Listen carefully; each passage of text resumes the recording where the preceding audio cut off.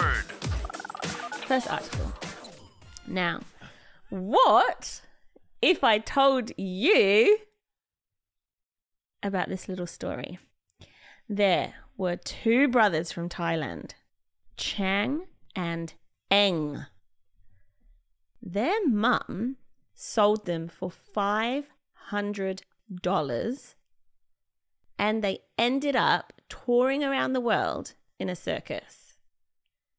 Then shortly after their circus careers ended, they married two sisters and had 21 kids.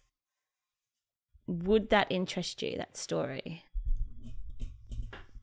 Does it sound interesting at all? Alexander, I'm looking at you.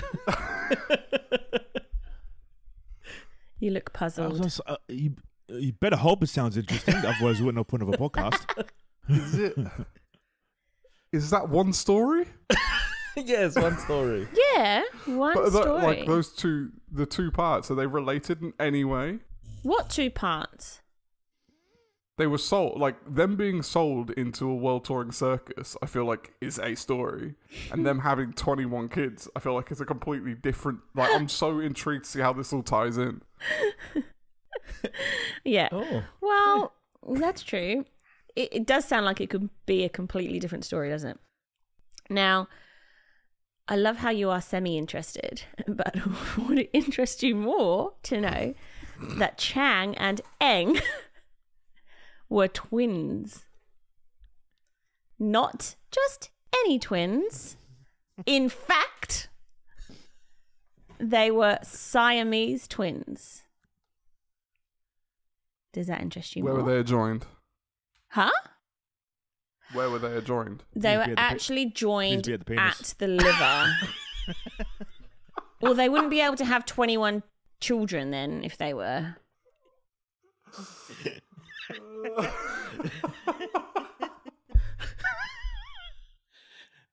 That would make the story so much more interesting. They were joined at the liver and only by a thin piece of skin, really. So I'm not the best at internal organs, the anatomy of internal organs, but isn't the liver like on the front of you? So are they face to face their whole life? They were kind of. Yeah, ish. slightly. Kind of. So I mean that's close to being adjoined at the penis then, as far as trying to have kids. Like the woman's gonna have to slide in between like the meat and the sandwich. No, it was more like to the side-ish, wasn't it? A little bit. It was to the side. It was a little bit to the side. Let's I'll keep going with the story. Yeah, like bring up a. I'm just bring a going to give. picture. I'm just going to give you some more info, really. So, basically, they were Chang and Eng bunker. Chang and Eng bunker. I don't know where the bunker came from. Yep. They were born in a Chinese community in Siam, Thailand. Parents were Chinese, and this was like back in the day. 1811 back in the day. 1811? Yeah. Yeah. That's a long time ago. Very long time ago. So they're just at home in their little village in Siam when this Scottish guy, Robert Hunter, shows up. He spotted them and was like, "Hey, Mum, do you want to have a little bit of money and I'll take them off your hands," type thing. So she sold the twins to him and he took them on a world tour. They didn't get paid much. He kind of exploited them. So when they got to 21 years of age, because he took them, I think they're about 17 or something. Yeah, very young. When they got to 21, they ventured out on their own. And then after that, they were done with the circus career. They kind of just wanted a quiet life. They settled in North Korea. No, Carolina. Not North Korea. North Carolina. The story. We're behind the Iron story Curtain. continues. There's more intrigue now. They ended up in North Korea. So when they're in North Carolina, they met their wives. Now, these wives were sisters. Kind of a big outcry towards the sisters, like, "You're disgusting. What are you doing? Blah, blah, blah." But it's because literally one of them fell in love. And then the other one didn't really like their sister too much. But he's like, "Fine, All right, then I'll get with the sister because, you know, it just is easier type thing. Were the sisters joined? No. Sisters were not twins and not therefore joined. They all shared a single reinforced bed. Sisters started getting a bit cranky at having to always sleep in the same bed. So the twins would end up going from one house to the other, staying there for 3 days at a time, then going to the other ones together. Now, another interesting fact is whilst they were all living in North Carolina, owned a plantation. And they had slaves and stuff. I just thought that was a bit interesting. Anyway, so this was all during the war in 1811. And then after the war ended, they basically almost went broke. Their plantation almost went broke. One of the twins, Chang, started getting depressed and he started drinking himself silly. I think they were like riding a horse somewhere, like in a carriage. And he, for example, refused to put clothes on to try and freeze himself. Anyway, long story short, he ended up dying one morning. Like Eng woke up and he was like, oh my gosh, Chang's dead. 15 minutes later, Eng died. They don't know why to this day. They don't know why he died. He was the healthy one. Can I just give you a really mind-blowing fact?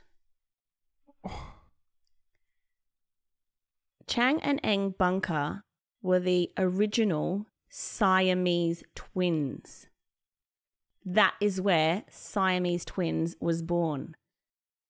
From them, because they were born in Siam. And they were twins. Yes. This went from intriguing story of the past to myth very quickly at the end there. Wait, what? Which part?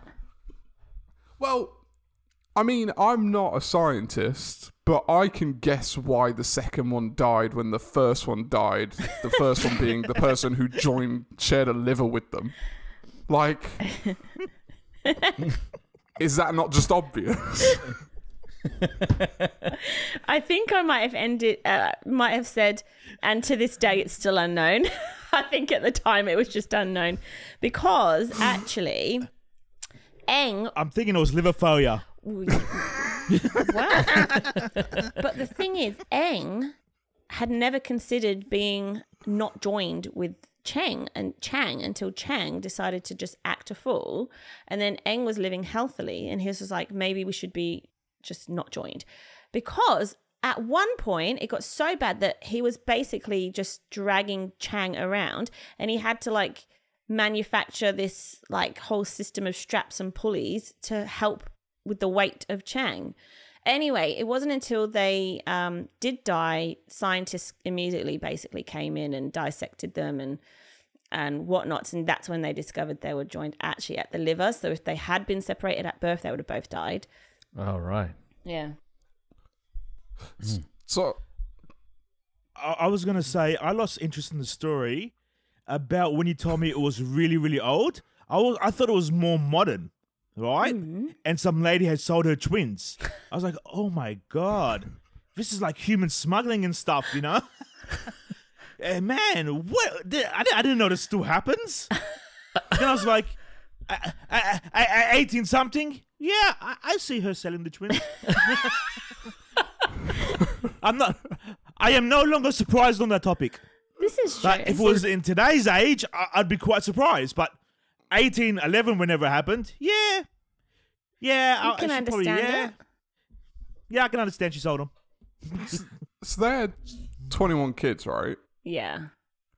So when the idea that they're the original Siamese twins, yeah, I'm guessing by that they just mean they were the first documented. That's where the name came from. Yeah. There was actually like I'm assuming they're not suggesting that every Siamese twin since then comes from those 21 children, are they? No. No. Sorry. No. No, there was actually conjoined twins before them, but these two became so famous because they were traveling around in a circus. Everyone was like going to see them. They were from Siam. they coined, that was where the term Siamese twins originated, like that Right. that sort of term was coined They're from the They don't like them. to be. They don't like to be called Siamese Siamese twins twins. anymore. No, yes, that's true. Yeah. That's true. I've actually got a couple of Siamese twin facts, by the way. Did you know how Siamese twins I think occur? Well, conjoined twins is the more appropriate term, develop when an early embryo only partially separates to form two individuals. So although two fetuses will develop from that one embryo, they basically remain connected. And it's usually at the chest, abdomen, or pelvis. And they usually may also share one or more internal organs. I might get this terminology wrong, but I think that means they're always monozygotic. Don't know, because I don't know what that means. Meaning, so I this is my now, oh gosh, half my life ago science education coming back. Mm-hmm. I believe monozygotic, monozygote, and dizygotic, I think it was, where Yeah. mono is like Dizygotic. the identical and di is the not identical. Oh. Is that right? No. Oh. They're separate placentas. Dizygotic is separate placentas, and the identical is the same placenta. Is that right? Is that what you meant? No. Yes, but then, yeah, so the identical's monozygotic, right? Yeah. 1 minute warning. Yeah. So so because of the way you said that, I'm guessing that conjoined twins are always monozygote. They're always identical. They're never. Oh. Oh. All right. Yeah, maybe. Yeah, maybe that's right. Now, fun fact that I'm going to leave you with. Changanang today still have more than 1,500 descendants that they have created. One of which is the Pulitzer Prize winner, which is the music prize thingy. Their great-granddaughter, will be great-whatever granddaughter, Caroline Shaw, and she is an American composer, violinist, and singer, and she's been on a number of Kanye West songs. Ooh. That's crazy. Crazy. There you I go. still want to know, like, how the baby making happens in that situation. You want to know how they did sexy time? Yes. Me too. So my mate sent this article in. Oh, Rob, yeah. Thanks, Rob. Rob sent this in, and he specifically told me to ask you guys, how do you think they were making the babies?